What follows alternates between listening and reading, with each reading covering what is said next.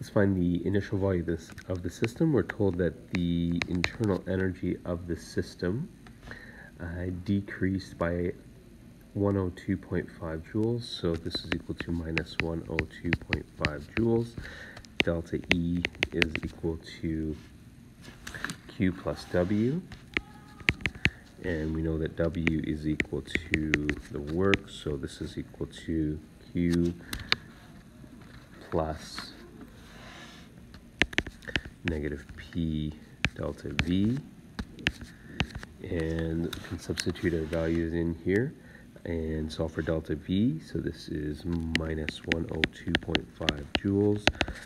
Q is the heat the system absorbs, so 52.5 joules.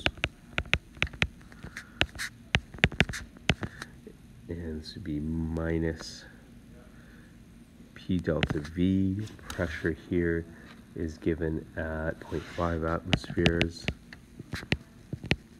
and delta V is our unknown.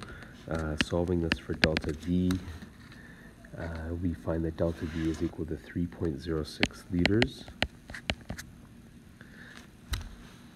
And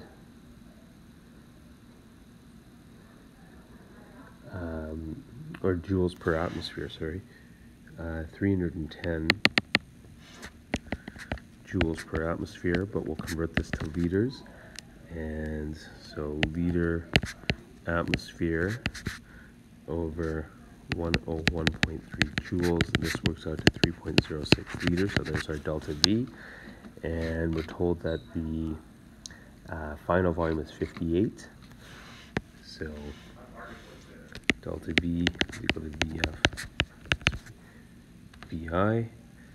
This is 3.06 liters, and this is 58.0 liters minus VI. Solving this, the initial volume of the system works out to 54.9 liters.